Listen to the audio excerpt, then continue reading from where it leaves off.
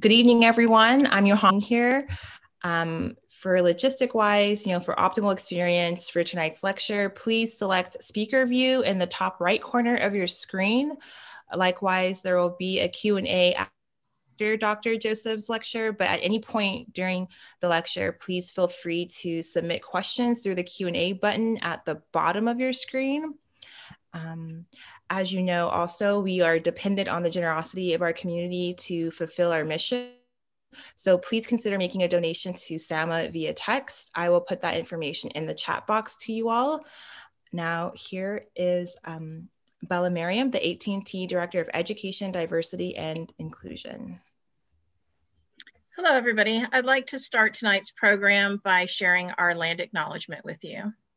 The San Antonio Museum of Art is mindful of its location on the ancestral lands of the first peoples of this area, including Ixtocna, Carrizo Comecrudo Tribe of Texas, the Tehuan Band of Mission Indians, the Tatpilam Coahuiltecan Nation, and the many other local native peoples whose names and contributions have been erased over time, including migratory peoples of Semanahuac. We also remember those of indigenous descent who continue to migrate as an ancestral right that predates imposed borders. The San Antonio Museum of Art recognizes the many diverse autochthonous peoples still connected to this sacred land and living creation, and all walks of life as inhabitants of the sky, earth, and water along the Yanawana River. We pay our highest respects to these communities and honor their histories, continued presence, and legacies in San Antonio as a means of recognizing the truth and complexity of this Somesek vast lands history.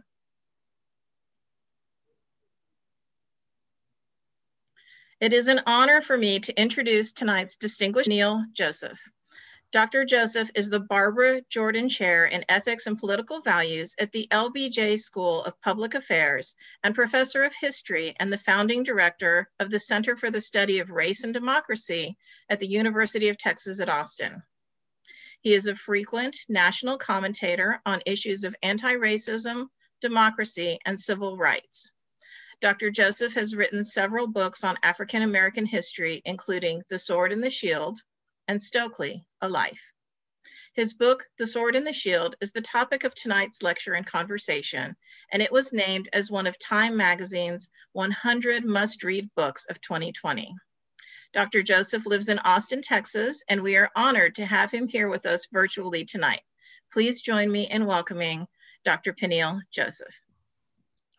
Thank you, Bella. Thank you, Johanna, for organizing this, in the San Antonio Museum of Art for organizing this. I want to talk really just for about 20 minutes. I want to get a robust conversation and back and forth in about the Sword and the Shield, the revolutionary lives of Malcolm X and Martin Luther King Jr. I could not have possibly known when I was writing this book that 2020 would turn out to be the way it turned out, and that 2021 would turn out to be this way. So the interest, I think, in the book and in work around racial justice and Black history has just exploded. Things on the bestsellers list are the expertise of so many scholars, activists, civil rights leaders, have been called upon in the aftermath of George Floyd's murder last year, the Black Lives Matter demonstrations, the COVID-19 pandemic that is ongoing, but the racial disparities of that pandemic, the most divisive election, racially divisive presidential election in American history. And then, of course, the 3 Wednesdays in January, but also a Tuesday when we think about Warnock and Ossoff in Georgia, and Reverend Raphael Warnock making history in Georgia, and then the riot at the Capitol, the U.S. Capitol, the second impeachment of a sitting president for the first time in American history, and then, of course, the Biden-Harris inauguration that also made history with Kamala Harris being the first Black woman VP in American history. So The Sword and the Shield really looks at America's second Reconstruction. We sometimes call it the Civil Rights Black Power period. I think that we are, in the midst of America's third Reconstruction right now. And what the Sword and the Shield does is really push back against conventional interpretations of Malcolm X and Martin Luther King Jr. We usually think of Malcolm X as the political sword of the time. We usually think of him as somebody who was violent or calling for violence, somebody who perhaps was anti-white, somebody who was much more militant, much more radical than King, who's perceived as, America's apostle of nonviolence. King is seen as that nonviolent shield in contrast to Malcolm's violent political sword. And really, in the Sword and the Shield, I through constructing a dual biography of their lives, a political and intellectual biography of their lives, what I do is really push back against that, just based on the evidence of how the history that they participated in unfolded. So we see a Malcolm X who, yes, is an advocate of self-defense, but is a much more subtle and complex figure than he's usually given credit for. Somebody who wants to take the civil rights movement into the arena of human rights. Somebody who pushes back against the Vietnam War even before Dr. Martin Luther King Jr. Somebody who I call Black America's prosecuting attorney, who's prosecuting white America for a series of crimes against Black humanity that date back to racial slavery. Malcolm, in addition to his famous House Negro versus Field Negro analogy in his speeches and rhetoric, is often given seminars on American history. So Malcolm X is the boldest critic of white supremacy in the 20th century. He's the most important Black working class leader ever produced. And what's so important for us about Malcolm is that many of his criticisms of American democracy resonate perhaps more in our time now than they did even in his. And Malcolm famously said American democracy was nothing but American hypocrisy. And he said this because of the gap between the rhetoric of American democracy and the lack of citizenship status for Black people. Malcolm argued for radical Black dignity. And that idea of radical Black dignity, Malcolm defined it as ending world white supremacy. So Malcolm wouldn't have just defined the riot at the nation's capital as a white supremacist act. He also thought about American foreign and domestic policy in the realm of white supremacy, how it impacted Africa, how it impacted the Middle East and the Third World. And when we think about Malcolm and this notion of Black dignity, that notion of Black dignity predates the classical period of the Black Power movement. So he's talking about radical social, political, economic, cultural self-determination. And he both criticizes white supremacy, but he also has a critique of Black people, because Malcolm had been in prison for 7 years. His mother had been institutionalized in a psychiatric hospital for most of his adult life. His father had been killed at an early age. He always conceived of it as his father being the victim of white violence, even as his family did not believe that. But that shaped his perception, and his family were activists. They were Garveyites. They had been threatened in Omaha, Nebraska, and Wisconsin and Michigan by white supremacists. So Malcolm was shaped by the lower frequencies of American society, and he never forgot that. In contrast, in terms of King, I say that King was Black America's defense attorney. King is defending Black lives to white Americans, and he's defending white souls to Black Americans. And what I mean by that is that he's making an argument that Black people do not want some kind of racial or political reckoning in the context of revenge. They just want access to American society on an equal footing. But he also has to convince Black people that all the anti-Black racism and violence and white supremacy does not mean that somehow white people are inherently, intrinsically bad. So when we think about the Southern Christian Leadership Conference, King's organization, their slogan, their motto, to redeem the soul of America, is really important here. This idea that America was this morally reprehensible, politically indefensible nation, but Black people needed to organize around principles of nonviolence. What's important about King is arguing for radical Black citizenship. And King defines citizenship as not just the absence of racial oppression, but as the visible appearance of justice. And he defines that justice as decent housing, a universal basic income, racial integration in neighborhoods and schools, and the end of state-structured violence. And that violence is connected to law enforcement, but it's also connected to poverty and also war. So King is a really extraordinary figure in that way. And one of the things that The Sword and the Shield argues is that over time, Malcolm and Martin come to realize that you need Black citizenship and dignity. That's what's so extraordinary. So they start off as adversaries turned rivals who become each other's alter egos in a lot of ways. By 1963, Malcolm is radicalized by events that are happening in Birmingham, Alabama. He's in Washington, D.C. And New York as temporary head of Muslim Mosque number 4. He's speaking to representatives in Congress. He is trying to lobby for social and political change and transformation, not just from Harlem, but from the nation's capital. So even as he's critical of Dr. King and what's going on in Birmingham, and he famously says that Black people have a right to defend themselves against four-legged dogs and two-legged dogs, because remember, nonviolent, peaceful demonstrators were being attacked by law enforcement in Birmingham, Alabama, with German Shepherds and fire hoses that were powerful enough to strip the bark off of trees. So Birmingham becomes such a global crisis that we have international newspapers and French papers calling white Americans in Birmingham savages. That's the headline. That's the lead.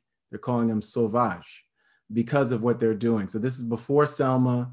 This is not the Edmund Pettus Bridge, but it's certainly after white riots in Oxford, Mississippi in 1962, when James Meredith becomes the first Black student to enroll at Mississippi, which leaves several people dead. And it's certainly after white mobs rioting during the Freedom Rides in Anniston, Alabama, and other places.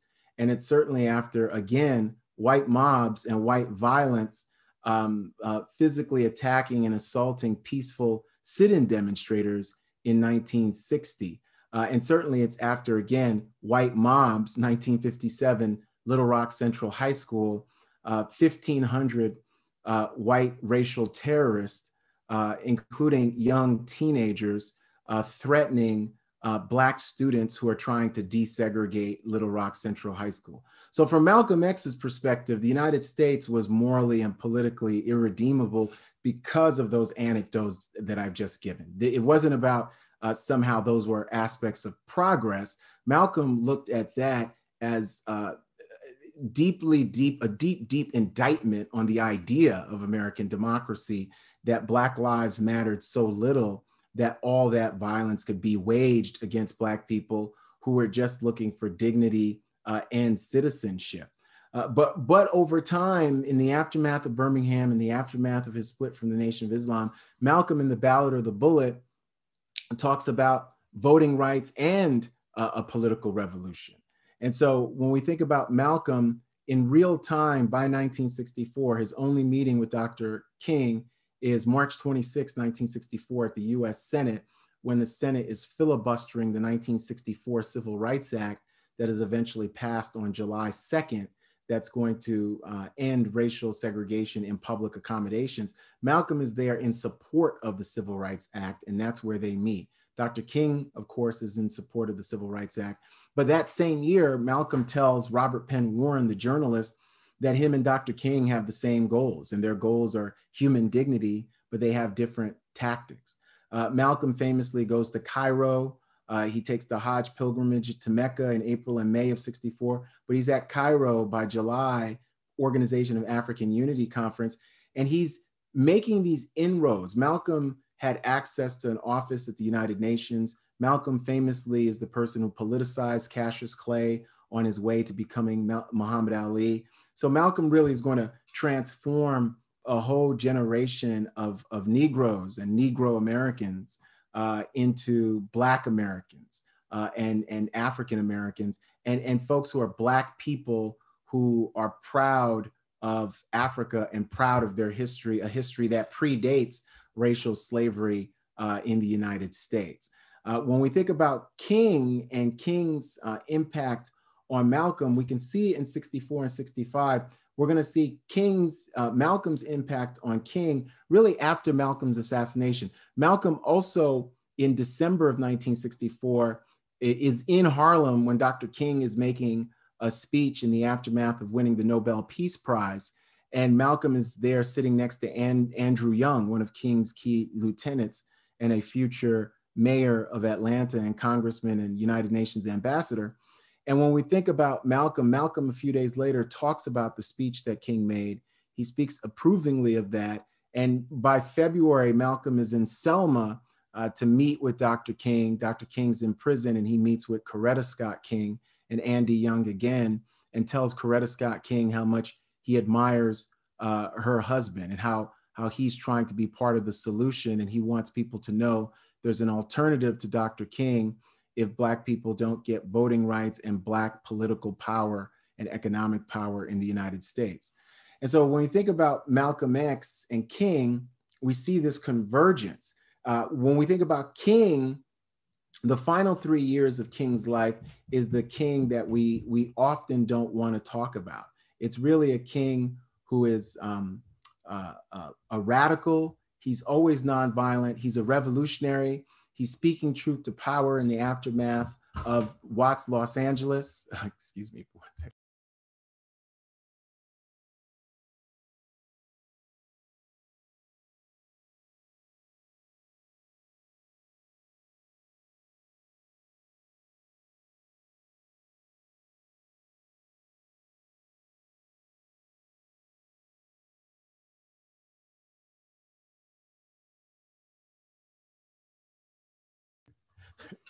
Yeah, excuse me, that's my daughter. So when we think about Dr. King, the radical King, the revolutionary King, is speaking truth to power in the aftermath of Watts Los Angeles and the urban rebellion in Watts. He's marching alongside of Stokely Carmichael in Greenwood, Mississippi.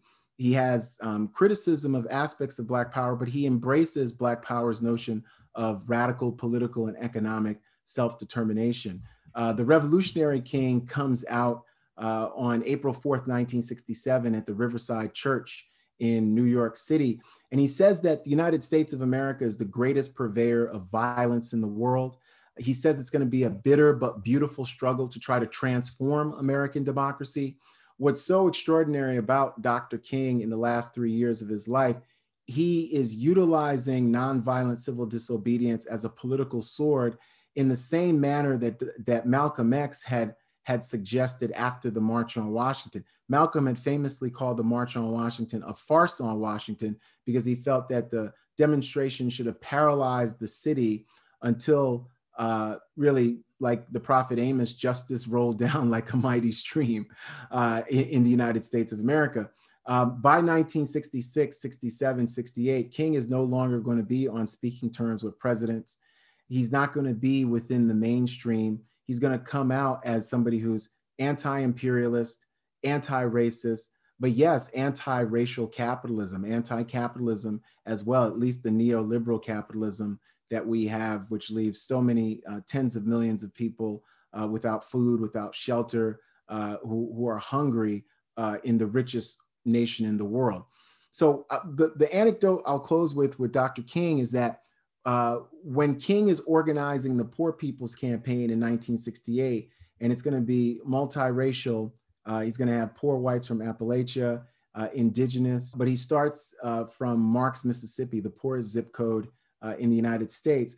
And he is in tears listening to poor Black folks in Marks who are talking about the fact that their children don't have shoes, they don't have blankets when it's cold, they don't have enough food. And Dr. King says to them that the way they are living in Marks, Mississippi is a crime, and that they're going to go and really occupy Washington, D.C. until this situation is transformed. That language of crime calling it a crime is exactly the same language as Malcolm X. But Dr. King goes on. He talks about racial slavery and Reconstruction. He talks about the fact that Black people were promised 40 acres and a mule during Reconstruction, but instead received nothing and were discriminated against and criminalized. And he says, in contrast, whites and European immigrants were provided millions of free acres of land through the Homestead Act. And not only did they get free land, they got an infrastructure and land agents and agronomists who helped them cultivate the earth and utilize the land to build themselves up. And he says that this is the same group of people who are now telling you to pull yourselves up by your bootstraps. And I think that's really extraordinary, because King starts to utilize and traffic in some of the same historical analogies that Malcolm did his whole career. And when we think about King's assassination on April 4th, 1968, Thursday, April 4th, 1968, 6 p.m.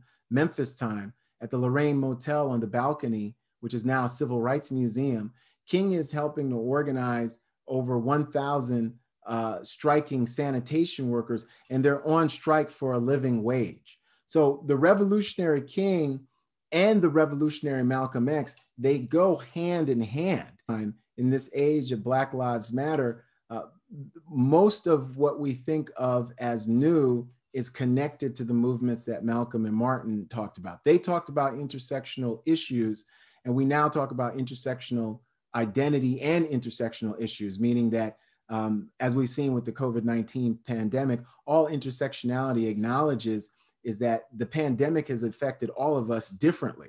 Some people have died, some people have been unable to work, some people have been left homeless, and this is based on race, class, gender, sexuality, so many different other things, mental health status, able-bodied status, all these different things. And that's what intersectional identity helps us with.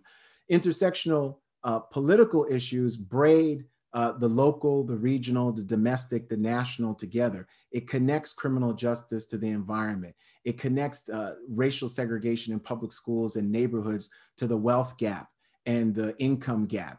It connects violence against Black bodies to larger structures and systems, both in America and globally. And that's what Malcolm and Martin did. And now we've got Black Lives Matter doing it, really utilizing the theorizing of radical Black feminist theorists and organizers, radical Black queer feminist theorists and organizers, and building an even bigger, more transformative call for justice.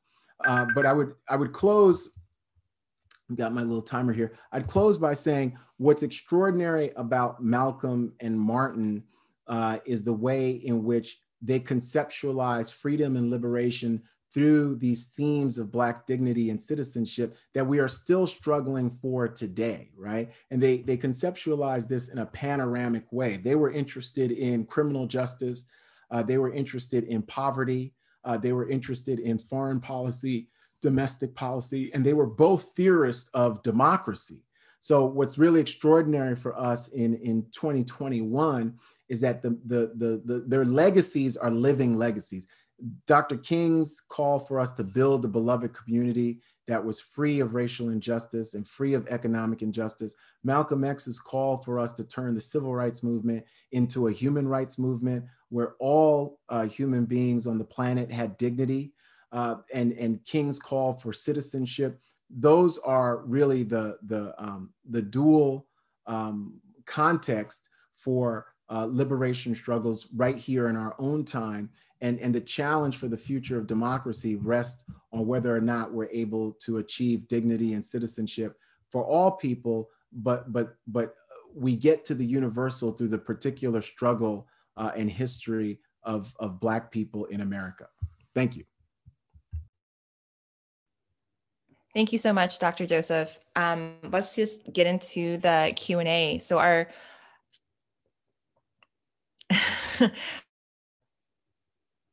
okay, our first question is, oh, hello again. In the midst of ongoing racial division in this country, there seems to be a clarion call for unity. What work has to be done for this to be realized? And how did Dr. King and Malcolm X view unity? Yeah, that's a great question. You know, I've written about this for CNN and other outlets about a call for a national racial truth, justice, and healing commission.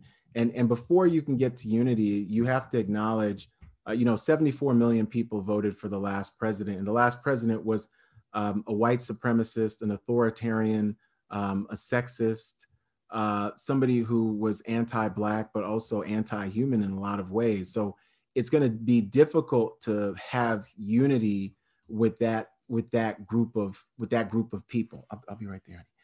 It's going to be difficult to have unity with that group of people. So when we think about unity, what we would need for unity is truth and having a basis, a shared basis for understanding both American history from 1776 to the present and 1619 to the present, and not thinking because we talk about our flaws that we somehow hate the country. So because we talk about racial slavery, because we talk about white supremacy, we somehow hate the country. So the only way to get to unity in a meaningful way is that we talk about racial injustice, we talk about economic injustice, and we say that we can't have a democracy when half the country doesn't believe in democracy. So when you see the riot at the nation's capital, when you see these things, they're trying to overturn the votes of Black people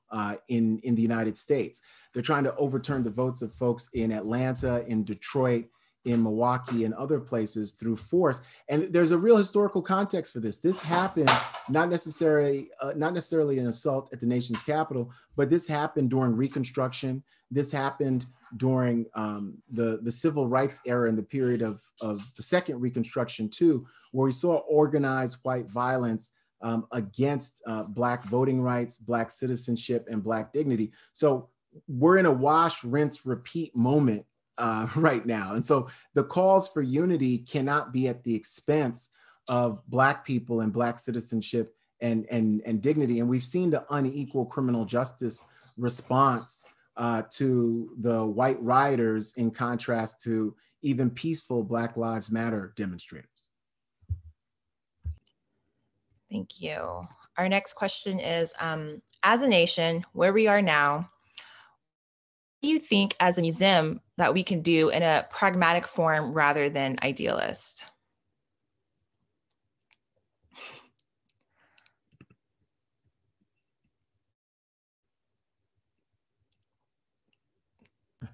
Yeah, I'm dealing with my... It's understandable. So let's see.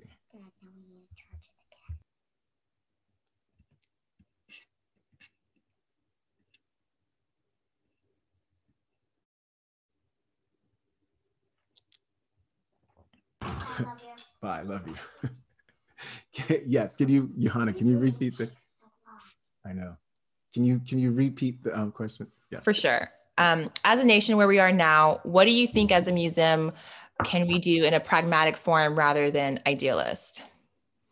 Yeah, I mean, I think part of it is people are doing it. I mean, I think at the local level, we should be thinking about reimagining public safety.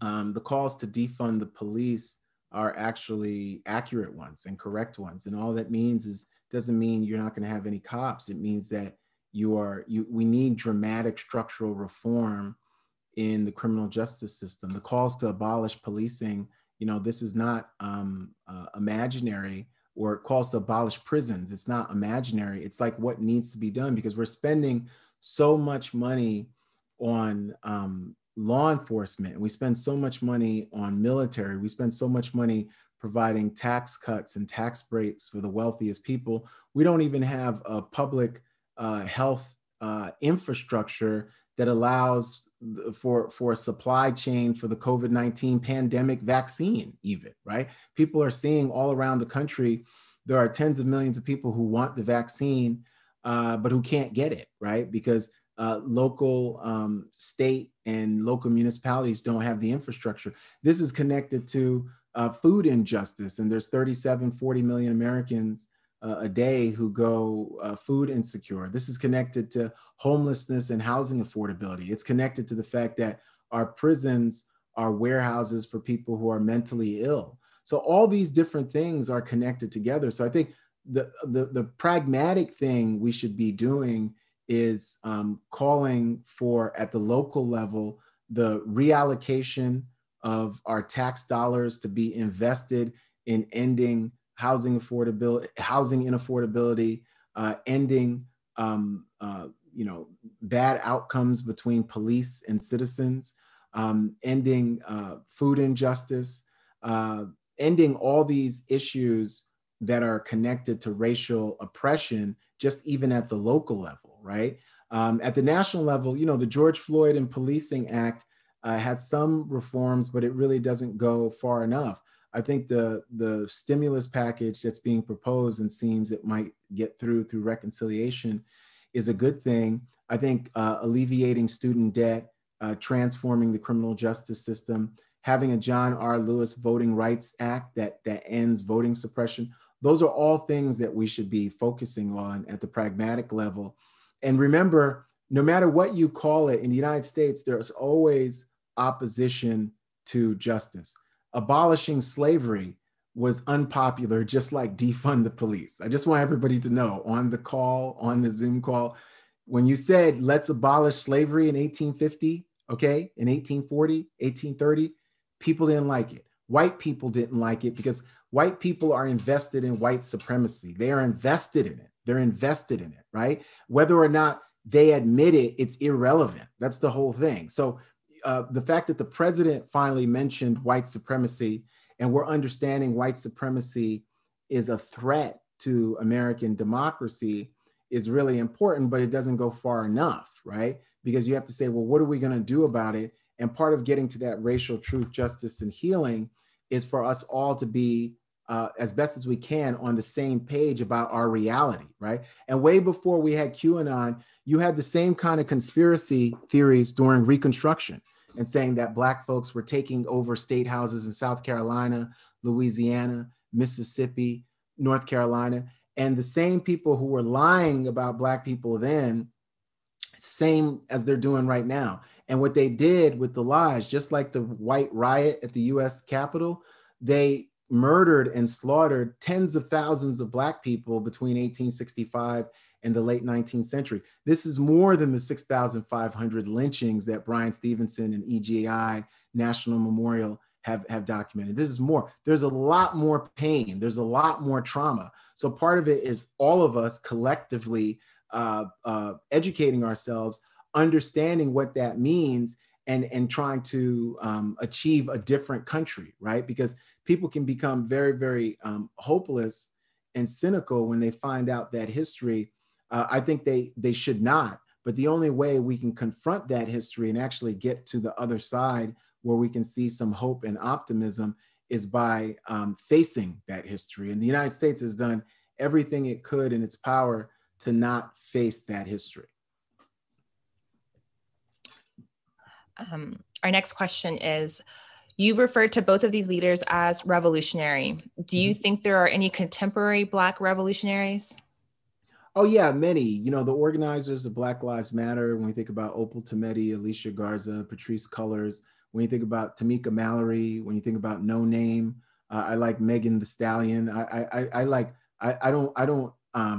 don't have when people are these strong political and cultural figures, I love it.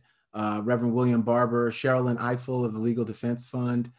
We have a cascade and embarrassment of riches when it comes to revolutionary leaders, and they're all interested in fundamental human rights. These are folks who are critical of what we've done with immigrants and cages and ICE.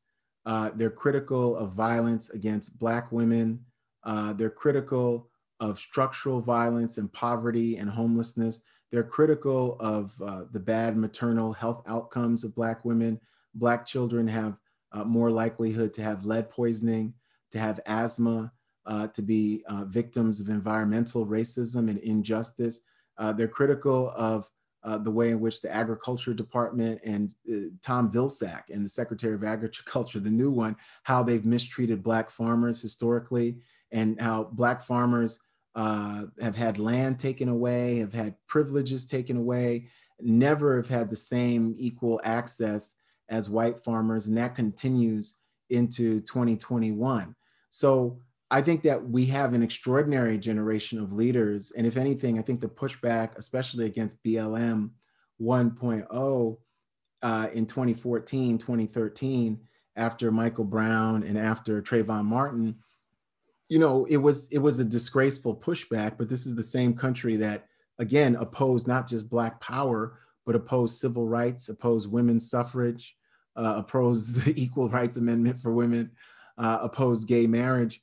So we have a hard history. And I think that instead of confronting that history, we're more used to lying about that history, right? And so it's important for us to remember that. You know, I'm writing something on Third Reconstruction now in this period and how I conceptualize it that deals with the second and the first Reconstructions. But this country is based on two big lies, right? The lie of American exceptionalism is that Black people were not human. They were this species of property. They were contraband. They could be assaulted and raped and killed and murdered and abused and demonized and dehumanized forever.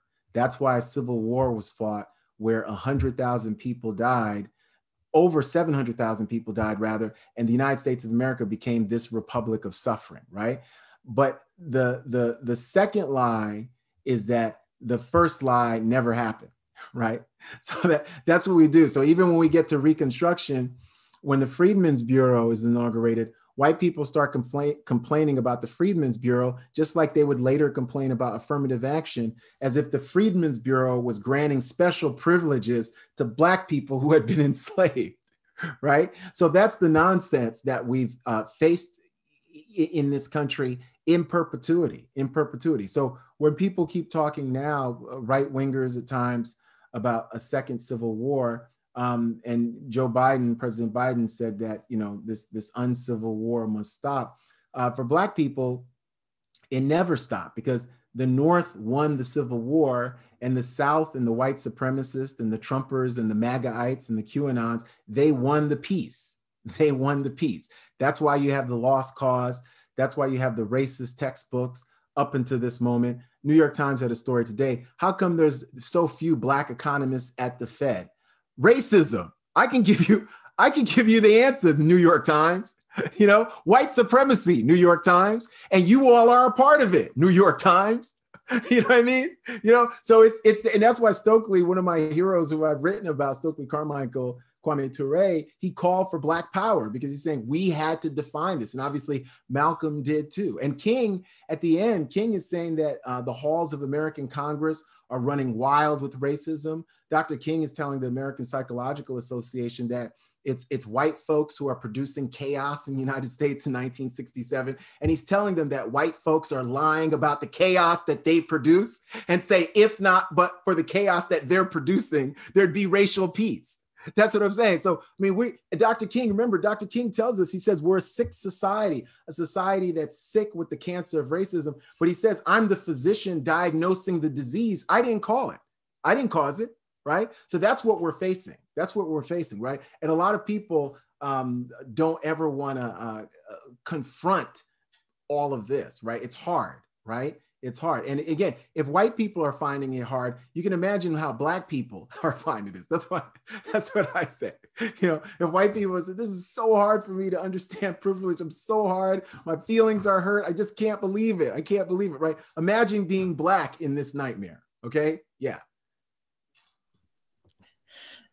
Thank you, Dr. Joseph. I had to have like a follow-up personal question because, you know, in South Africa, when they rewrote their constitution, they went through the truth and reconciliation kind of stages, and their constitution is quite liberal, right? But those realities still aren't with the people of South Africa. So I'm kind of interested in that disconnect if you know more about it. Yeah, I think South Africa did a Truth and Reconciliation Committee, but they did really good things. They did good things. But I thought the flaws of South Africa's Truth and Reconciliation process was that it was too individualized and personalized. And so because they were trying to build up a new interracial democracy, they really did not have perhaps maybe the experience and a context to turn that truth and reconciliation into something that was systemic and substantive in that way, right? And so you still end up with vast white economic power and sort of Black political power in South Africa in a way that does not trickle down to the folks who live in the Bantustans in South Africa. I spent a month in South Africa in 2001, World Conference Against Racism. I got a chance to talk and build, like Walter Rodney, groundings with my sisters and brothers in South Africa. And so they're really, it's a flawed process. So any process we do here has to be connected to reparations, but to repair economically, to end the wealth gap. It's got to be connected to policy transformations and structural transformations. And again, that has to be at the local and the state, the regional, the national level, but everybody's in on it. Private companies have to be connected to this. Universities have been part of the supply chain of white supremacy, including University of Texas at Austin, where I work. And really, like Frederick Douglass reminds us, power concedes nothing without demand. It never has, it never will. So you've got to make these demands, and that's what both Malcolm and Martin were doing in their lifetimes. Thank you. So this person said, I see Dr. Eddie Glaude's book about James Baldwin over your shoulder. I realize that I don't know anything about Baldwin's relationship with either Dr. King or Malcolm X. Could you talk about that? Yeah, James Baldwin is, Black queer genius who's lives from 1924 to 1987, Harlem born. Stepfather was a preacher who was very, very emotionally abusive to Jimmy. Baldwin is a writer of incredible talent who leaves for France in the late 1940s, but returns to the United States in the late 50s periodically, and sort of then starts to stay in the early 60s and becomes very much radicalized by the civil rights movement, by the Black Power movements, and becomes this radical witness of both the possibilities and promise of American democracy, and also its frailties, its vulgarities, its defamation at the hands of white supremacy. And so when you think about The Fire Next Time is published in 1963, the book that sort of makes Jimmy this household name, and gets a meeting with Bobby Kennedy, and Malcolm X had first met him in 61. He had first met Dr. King around 57, 58. He also was friends with Medgar Evers, the civil rights hero from Mississippi, who was murdered on June 12th by a racial terrorist who wasn't put in prison until the 1990s. So his relationship with King and Malcolm is a good one. They respect him, they value him. He's going to have a good relationship with Angela Davis, Stokely Carmichael, Black Panthers. But with Malcolm and Martin, no, he's close. He appears on programs with them. He helps them fundraise. So, they admire him and he admires them. After Malcolm is killed, Jimmy writes a screenplay that is never produced for a film that Hollywood was going to make about Malcolm X in the 60s, starring Billy D. Williams.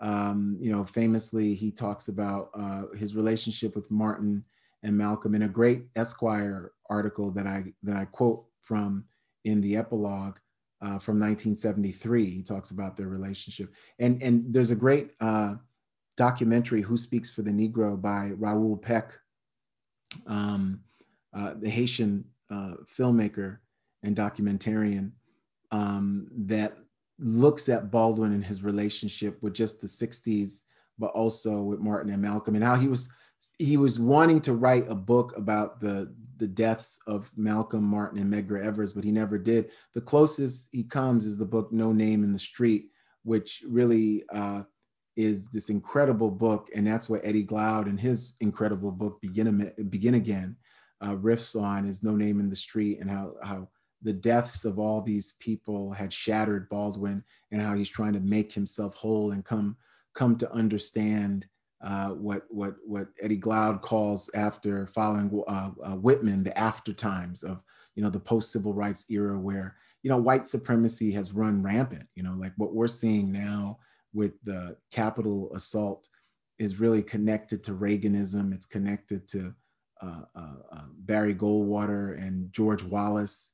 It's connected to, fighting these fights, but losing the war. Losing. And the war continues, but you're losing when you have Ronald Reagan. You're losing when you have mass incarceration. You're losing when you have folks who are freedom fighters who are languishing as political prisoners. You're losing when people go into exile. You're losing when white folks are medicalized for the opioid crisis and Black folks are thrown away like human garbage, right? And so Baldwin really deals with the loss. He deals with the loss squarely, and I think that's why he has a good relationship with Malcolm and Martin, because they're dealing with it squarely too. So all three of those folks are not interested in lying about the reality of American society and global society. Our next question is, do you think Dr. King and Malcolm X would view the hoarding of COVID vaccines by the global North, wealthy Western countries, to be an act of racism, nationalism, or both? No, I would say that they would see it as part of racial capitalism, racism and capitalism, racial capitalism, big term, just in terms of just historically, capitalism globally was fueled by not just anti-Black racism, but by racial slavery. And so the structures of racial capitalism, which we still have in the NFL, we have in the White House, we have everywhere, it means that Black people do all the work, get scapegoated, get imprisoned, get shot, win you Super Bowls, and you accrue the value. That's what it means, So even Henrietta Lacks, the immortal life of Henrietta Lacks, Tuskegee experiment, we can be experimented on, we can be dehumanized, we can be used, whether it's defund the police or Willie Horton, to scare white folks in the suburbs to give police unions billions of dollars. And remember, the police unions all supported Trump, and that means the police unions are white supremacists, right? That's what, so when Obama was saying the other day, hey, we shouldn't say defund the police, you're losing potential friends. What he didn't say is that, hey, those cops who supported Trump are racist and shouldn't be policing me, right? You know what I mean? Like, he didn't say that, right? Because again, Obama was a president. So you could say he was a great president. He's not a prophet. And that's what Martin Luther King Jr. was. So Dr. King, for those of us who are Christians, we've read the Bible multiple times. So you remember Jeremiah and Amos, and you know what the Jericho Road is, and Saul turning into Paul on the road to Damascus. That's Dr. Martin Luther King Jr. So he can speak truth to power, and Malcolm X had been speaking truth to power even before Dr. King. Malcolm defined America as a searing racial wilderness when Dr. King was just trying to bite and nibble at the edges, because King thought you could reform this. Malcolm realized that we were in the belly of the beast, right? And that it was Black labor that had built up all this wealth, right? And so Malcolm, right, he calls out names. So what Malcolm says, you can't put a knife in a person's back 9 inches, take it out 6 inches and call that progress. Malcolm said, you haven't taken out the knife, you haven't even acknowledged the wounds, right? So the reason why Malcolm X is not popular with white folks is that Malcolm X called out white supremacy. That's why the state of Georgia right now is trying to silence educators who call out white supremacy, because Georgia, Stone Mountain, the home of the Rebirth Klan, 1915, Georgia, which is a national embarrassment, right? Georgia is a white supremacist state. So of course they don't want, right? They don't want people saying, hey, you know what? You all are what? White supremacists, right? They don't want to say that, right? So for all the people out there, it's like the biggest way to get white folks angry is to say, you know what? You're white, you're a white supremacist. And for all the white people who are saying, am I part of the problem stuff? Yes, you are. Yes, 100%. You are. You are, because this is a white supremacist society. So you are imbibing that and you're getting that privilege whether or not you think your father or mothers were connected to racial slavery, because like Isabel Wilkerson and others teach us, racial slavery produces a caste system. So just by being white, not only do you have advantages, right? Not only do you have advantages, but people who are Black have disadvantages, right? So the white suburbs are connected to Black ghettos in the United States, historically and contemporaneously, through policy, tax policy, public policy, the whole deal. The opportunity hoarding, the vaccine hoarding, yes, this is part and parcel of white supremacy in the United States and globally, but it's really rooted in racial slavery. And what racial slavery does is create a caste system that has supply chains of power and privilege that white people are willing to murder other people for, and a supply chain of grief and misery that usually Black people are disproportionately connected to. In between, you're going to have Latinx, Asian, South Asian, all kinds of different people. And most people are trying to get to what? The supply chain that is filled with power and privilege. So when you think about white supremacy, of course, because it is so capacious, there's going to be Black people connected to it too, and Latinx people connected to it too, and people who are non-white who are saying, hey, yeah, they're white supremacists. They want to be a part of that. That's why when we saw the MAGA and the white supremacist riot, there were people who are non-white who were part of it. So even going back to racial slavery, there were people who are non-white who were part of white supremacy. There were people who gave up slave rebellions and gave up slave insurrections, right? And that's what Malcolm teaches us about that in House Negroes versus Field Negroes in that speech, right? Yeah. So it's 6:53. I think maybe we'll have time for maybe 2 more questions. So I'm going to cherry pick some of these. So one of them is, with your vast knowledge about some of the darkest times in American history, do you still have faith in American democracy? Do you believe it can adapt to and reconcile with its true history?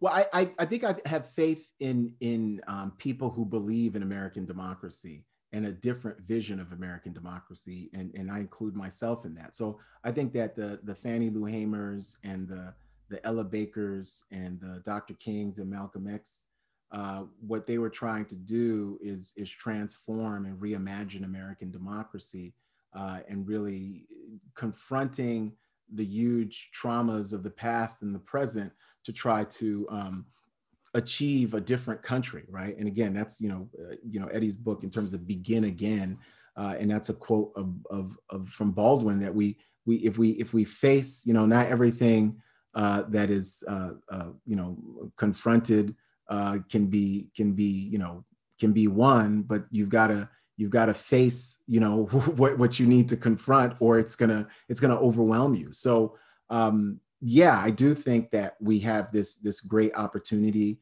and I've written about this extensively. We have this generational opportunity in front of us to try to eradicate racism and systems of racism, to try to defeat white supremacy, and to build a different country. But part of that means turning inward and realizing that what Dr. King called for us, a revolution of values, where we have to call out the injustice and the violence that we see. We've seen a lot of evil, things that we have to describe in biblical terms, not over the last 4 years, but over the scope of American history. We've seen a lot of evil, and Black people have been the recipients of that evil: political, economic, cultural evils, spiritual evils. And the only way to combat that is by acknowledging them and setting up systems and safeguards to make sure that they can't ever return. But we're very, very far away from all that. We don't even have a Voting Rights Act that protects people's right to vote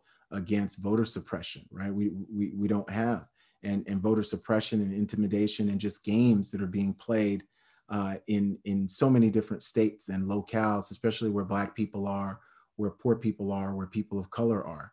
So we absolutely have to be hopeful, but we have a lot of work to do. And that work, obviously a big start is educating, but then in addition to education, we have to be active and we have to organize. Perfect. And then just a curious question from a person: what's next on your writing desk?